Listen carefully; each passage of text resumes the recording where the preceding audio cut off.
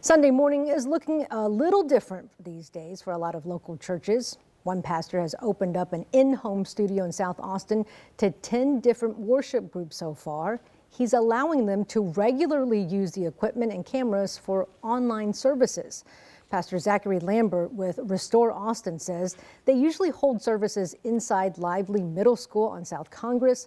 When the school shut down, they had to get creative. He turned a conference room into a studio where groups use the space to record songs and sermons. We asked him how he feels about the risk of spreading the COVID-19 virus.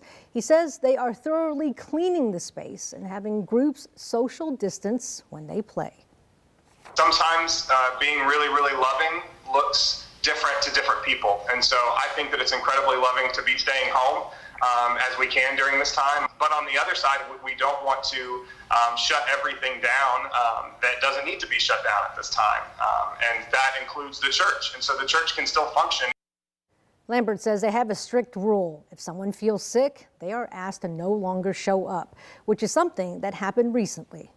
Yeah, there was a band member from another church that had a paramedic in their band, and he'd been around quite a few people that were sick and possibly had been exposed, and so he let us know that and was really kind and upfront about it, and we said, okay, well, our desire is to keep this open for as long as possible and to help as many people as possible, so we'd appreciate it if you guys swapped him out with a different band member.